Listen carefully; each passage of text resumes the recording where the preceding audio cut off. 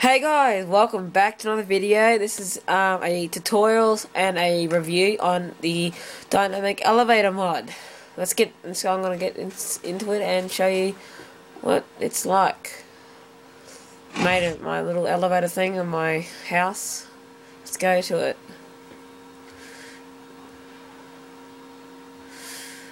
Voila!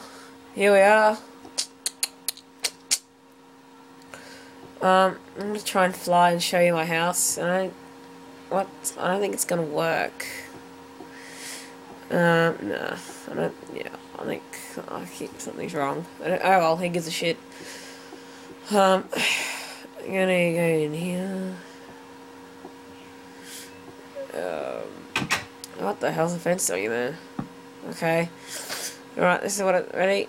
That's what this is like. Let's go down.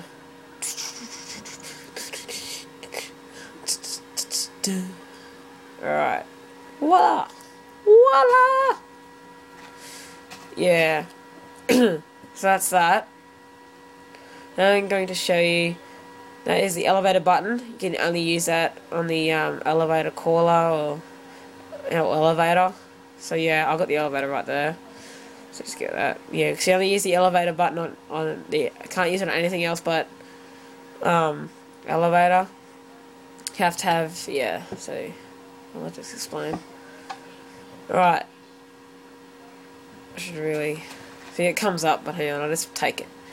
This is the options of the elevator. You can choose where you want it. You can, like, tick whatever, and then when you're done, you click apply. So I'll just take it up. There we go. So I'm down here and I want the elevator. What I do is I press this button, the elevator caller, and it shall come down to me. There we go. Now I'll right click it and press 1 and it should go down. Oh, it stopped. What the hell? Try and fix it. Oh, there we go. So yeah, that's what that does. So I hope that's out that review of the elevator mod. Now I'm going to go and show you how to install it. Yep, here we are. Alright, this is how to install the dynamic elevator mod. Let's get into it. You're going to need ModLoader, ModLoader MP, and the dynamic elevator mod. These 3 items will be in the description. So yeah, let's get into it. Go down to your start and type %app data %, and then press enter. Go to your roaming folder, double click .minecraft, and then go into your bin folder, find your minecraft.jar, right click it and go open with WinRAR archiver. So that, and you should see like a meta-inf somewhere in there, so you delete that. If you haven't, just skip the step, which I already have, because I deleted it because I've already got it installed. Open up ModLoader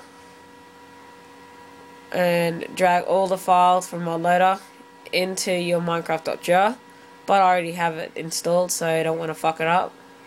So yeah, once you've done that, you can close out of that. Open up your ModLoader MP,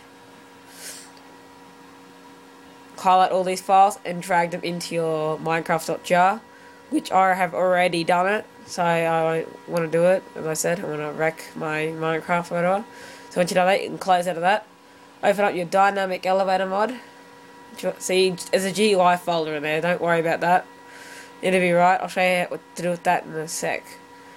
First is highlight all those little white PG thingies, whatever. Get all that into your Minecraft.jar. Already done it, once again. Open up your GUI. First, just minimize it. Go into your Minecraft.jar and find your GUI folder. Open it up. And highlight those 2 GUI folders into dynamic elevator mod. And drag them into your Minecraft.jar GUI folder. And once you've done that, close everything. And you are done. So rate, comment, subscribe. If there are any problems, just leave something in the comments. And see ya. I hope you enjoyed.